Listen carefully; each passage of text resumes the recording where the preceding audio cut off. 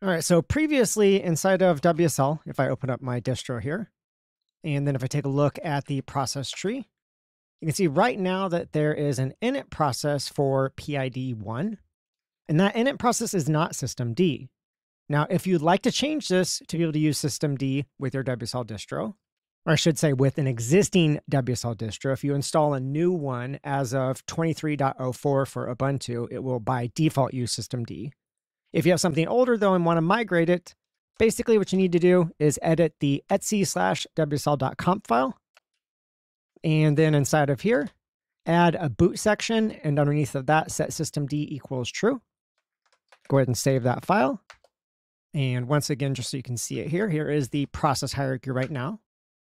All right, now if I exit out of my WSL distro, close that shell, come back to my host inside of PowerShell, I'll need to shut down my distro.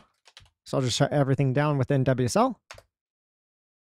And then I'll open things back up again, come into my default distribution here. And now if I run the ps command again, take a look at that. We've got a lot more inside of here. And most important of all, you'll be able to see throughout here, we have references to systemd. In fact, we have /spin/init right here, and that is now PID1.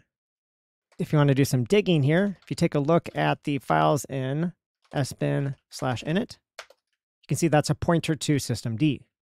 So we now have systemd available to manage the status of services. For example, I could take a look at the units that are available. Zoom out a little bit here. Should be able to see some status. Yep, there you go. You can see what's loaded, what's active, etc. Now, one reason you might want to do this is if you need to use something that requires systemd. For example, if I want to install a snap package, like this diff so fancy tool, this requires systemd. This would have failed before, and now it will succeed. All right, that's done now. So I've got diff so fancy.